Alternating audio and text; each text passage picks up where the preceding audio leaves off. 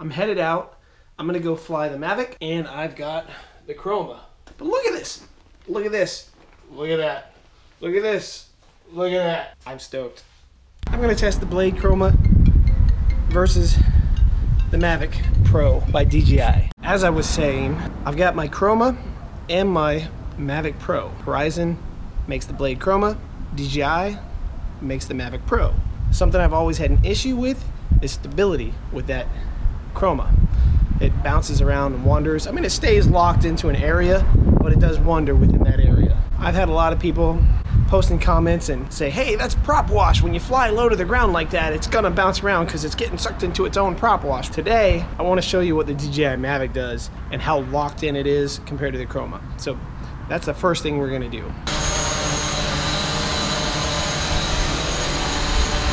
This is hands off both controllers, although that one will.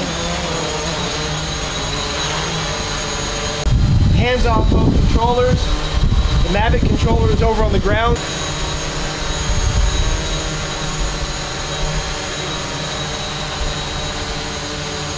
Look at that! Look at that!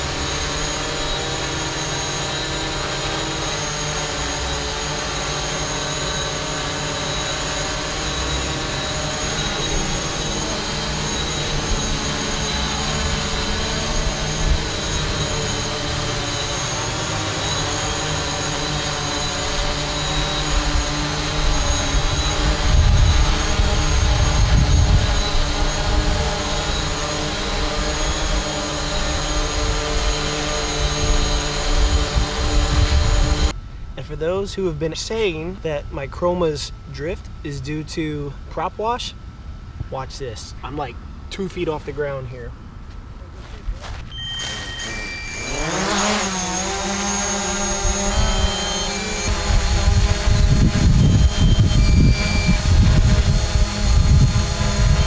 It's like nut level, dude.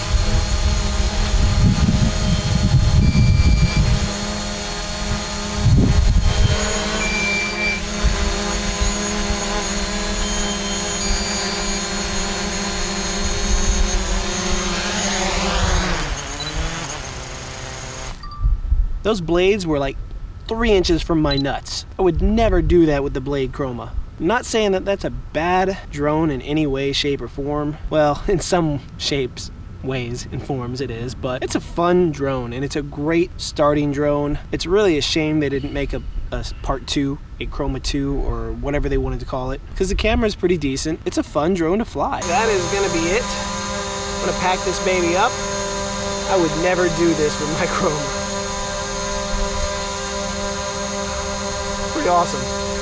That was fun. I am doing a small series of videos comparing the Blade Chroma to the DJI MAVIC Pro. This was number 1. Subscribe somewhere.